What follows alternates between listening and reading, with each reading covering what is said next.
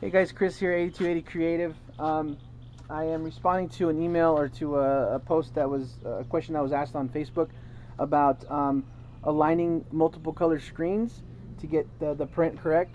One simple thing that you need to learn is to use registration marks on your artwork. And what that is, I printed out a sample here. This is actually for an 11 by 17 inch print, but I printed out an 8.5 by 11. But you see these little marks right here? What you're looking at is two transparencies. See that? One is for the white, that's going to go down on the black shirt, and one is the red that's going to go over the white, so that it's nice and bright. What I did, or what you do, is you use these registration marks here. You see these little crosshairs? You just make yourself a little crosshair when you print out these transparencies, so that the crosshairs are located where that is located on the same exact spot on each transparency.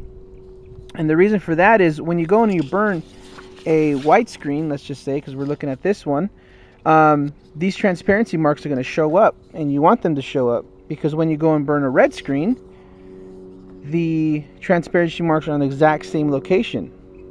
You see that?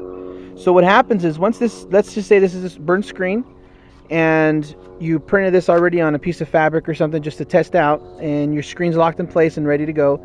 Then you bring over your red screen, and you bring this on top of the print that's already there, and basically you align the screen with the registration marks that you already printed from the white screen. And once those registration marks look aligned and they look perfect, you go ahead and you lock your screen into place and you give it a swipe. And if the print looks right, well, then you got it. You know, there's nothing else to do. Then you just repeat this process with every color that you have, and you should be good to go. The key thing is to make sure that those registration marks are in the exact same location on every single transparency.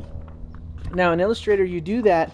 I mean, I use Illustrator for all my screen printing stuff, but in Illustrator you create, you know, your different layers. Okay, your different layers and your different screens. So one layer is blue, you know, one layer is your white screen, one layer is your red screen, one layer is your so on and so forth.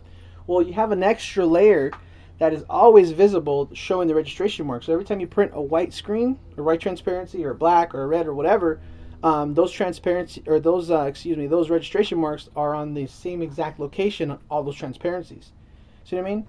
So I hope that helped. Any questions, give me a call for 02268098 or 8280.com, Facebook, whatever, YouTube.